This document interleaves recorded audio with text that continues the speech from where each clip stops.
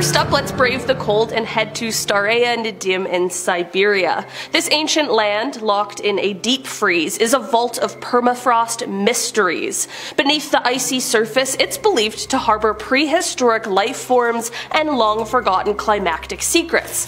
But the relentless cold, combined with the very remote location, makes scientific exploration a near impossible feat. What secrets lie beneath this frozen expanse?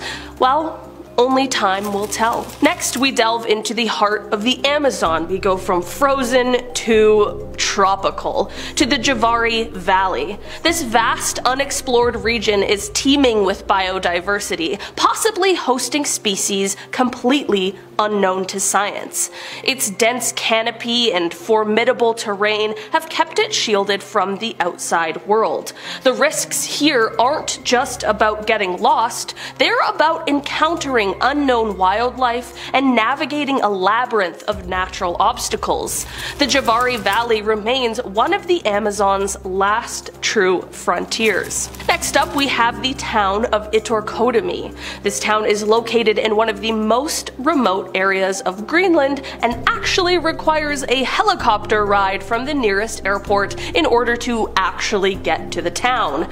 It was founded quite recently, actually, in 1925 by a Danish polar explorer and around 80 Inuit settlers, and is about as far as you can get from any other inhabited area in Greenland. Despite this more recent settling, based on ruins and other archaeological remains, it became clear that this area was once inhabited sometime in our history by Inuit populations of the past.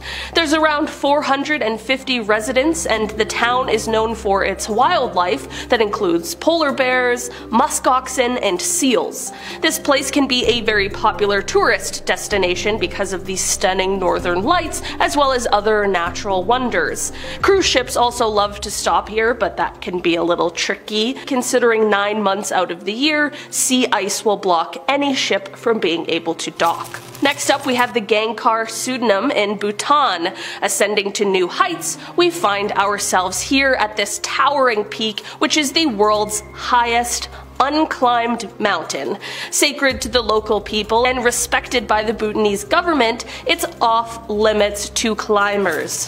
What ecological and geological wonders could be hidden in its unexplored heights? We can only speculate, as its slopes and summit remain a complete mystery, respected and untouched. Moving on down our list, we have Point Nemo. This is the most remote location on Earth. It's officially known as the oceanic pole of inaccessibility because it is the furthest point away from land.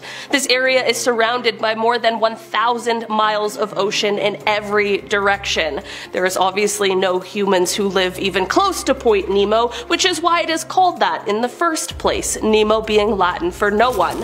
While this may not be a scientifically impossible place, this is just one fact that is honestly shocking to me and is what got this place a spot on this list. This location is so isolated that the closest people to Nemo aren't even on this Earth. Since the inhabited area closest to the point is over 1,000 miles away, the humans aboard the International Space Station are way closer than anyone on land. It's truly just wild. It kind of sounds just completely made up.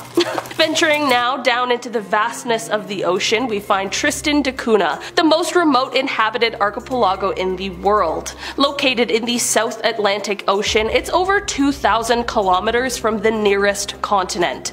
The island's isolation has preserved unique wildlife and a distinct human culture virtually untouched by the external world. The logistical challenges of reaching Tristan da Cunha mean that many of its natural wonders remain unstudied and shrouded in mystery. And today our final stop takes us to the island of Madagascar, which we love here on the channel, specifically to the Tsingy de Bemara National Park.